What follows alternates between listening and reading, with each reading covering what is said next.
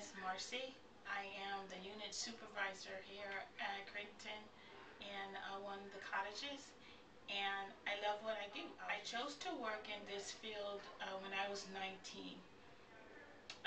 I had my oldest daughter also when I was 19, and just working with her empowered me to work with other children. I felt that I had something to give. At the same time, I felt that having a baby at such a young age at that time was considered a young age. At 19, my family was really hard on me, and I felt that it's already difficult to be a single mom and pregnant at 19, and I felt that I had things to offer. So I chose this population. I've enjoyed working here. I enjoy working with children, especially when they're moms. I feel I have something to offer. I enjoy helping them. That's just what I like to do.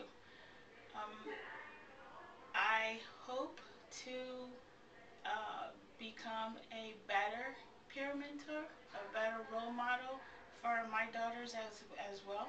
My oldest daughter is 22, and I gotta tell you, when she turned 19, man, that was the scariest time of my life. My mom was 19 when she had me. I was 19 when I had her. And man, her turning 19 just scared me for the whole year. So pretty much I was scared that entire year.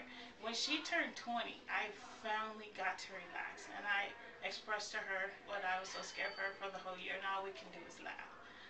So that's a good thing. I want to give my children the best that life can give as a single mom. And I think I've done that.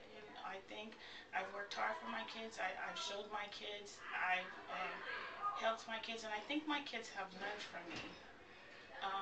I believe that I am a stronger person through my kids. I think my kids are better, and children in general just need a little guidance, and the girls here definitely need guidance, and I enjoy what I do, and I think that it's a difficult time for them being away from their families, and I feel that we do offer so much to them, and hope they would take the chance and accept what we offer and learn from it. I think majority of the kids that we work have been sexually abused, and just in going through what they're going through, and helping them and getting them comfortable, and seeing that there's a rainbow at the end.